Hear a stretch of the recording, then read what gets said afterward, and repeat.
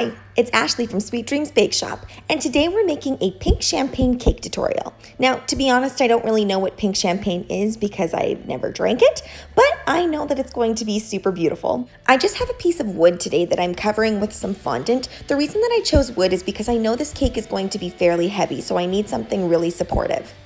A little bit of shortening and then just flatten your fondant on top. I made this cake ahead of time to save me time right now, which is fabulous because I have a very busy day today, but I want this to stay super moist. So as you just saw, I poured some simple syrup on top.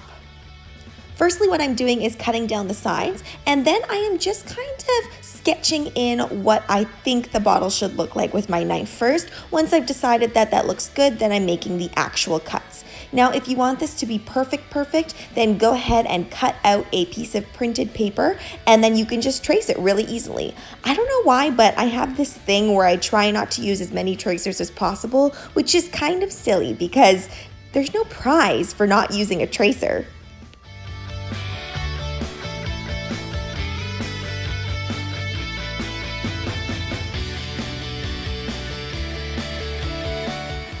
As you can see, there's no rule to carving cakes. I'm adding on this little piece because I want to elongate that bottle, and I'm just adding whatever I see fit. If this was a stacked cake where it was actually 3D and standing, I'd be a little bit more careful about how I'm adding things, but this is just going to lay flat. I'm using my favorite Italian meringue buttercream, recipe in the description box below. With carved cakes like this, I generally do a really nice thick layer of frosting since there's only one layer. A little bit of sprinkles to go with the funfetti cake. And another splash of that simple syrup, which is just going to add flavor and moisture to the cake.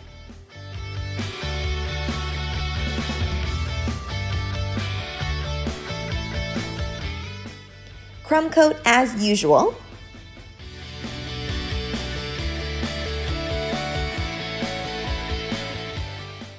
And place this in your fridge for about 30 minutes. I want to round off this bottle a bit, so I'm just shaving off the edges that are really nice and straight. Now I'm using the buttercream to kind of build up and round out everything.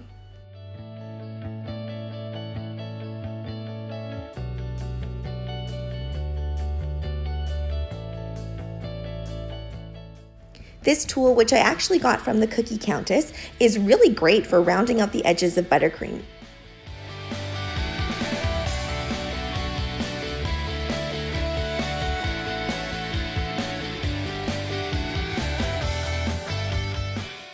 My fondant did not arrive in time, unfortunately, so I'm kind of just improvising here, and I only have a very little bit of pink fondant left. So as you can see, when I cover this, I'm not getting the best coverage, but it's all good because I was planning on using a lot of florals anyway. This next part might seem a little bit intimidating, but really all I did was directly lift my cake off of the board and put it onto my actual cake board that I'm going to be serving this on.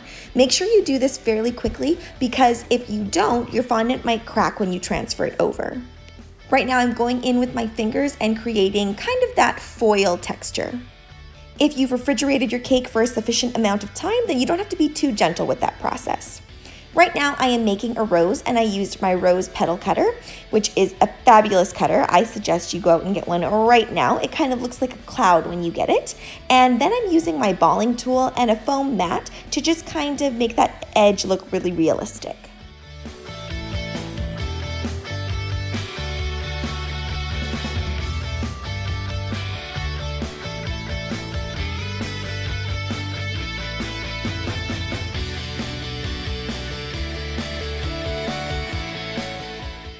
Oh my goodness, I've made roses in so many of my tutorials, and I'm happy that about 70% of this is being shown in the frame.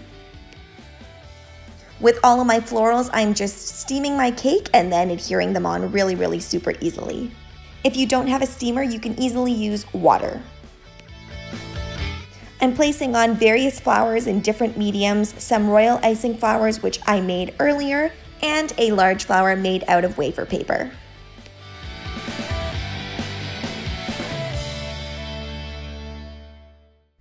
I'm painting on some gold with just a little bit of Lustre dust mixed with some vodka. If you're noticing the gold isn't as strong as you would like it to be, then you might need to add a little bit more powder, or it can also be the formula that you're using. If you're in the middle of a project like this though, my suggestion is you just paint on one layer, let it dry, and then paint on more. Now I'm just creating the sticker that goes around the top of the bottle, and this is just done with a pastry cutter and some rolled fondant. I love the pastry cutter because it makes sure that the lines are equal. I'm using navy blue today only because I ran out of black, so I'm actually going back in and coloring it with some vodka mixed with edible black paint. Doing it this way actually gives your fondant a little bit of a sheen, which really works in this case. What's great about this cake is it's all about bubbly champagne, so if you make any mistakes or you want to cover any little imperfection, you can just use white chocolate Sixlets like I did to build on that.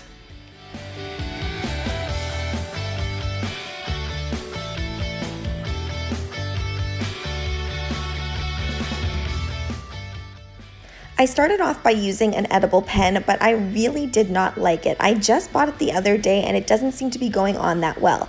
However, I think I'm going to give it another chance because my fondant is a little bit wet from being steamed. Painting this crown is really fine detail work, so what I'm doing is I put my forearm against my cake stand to steady myself.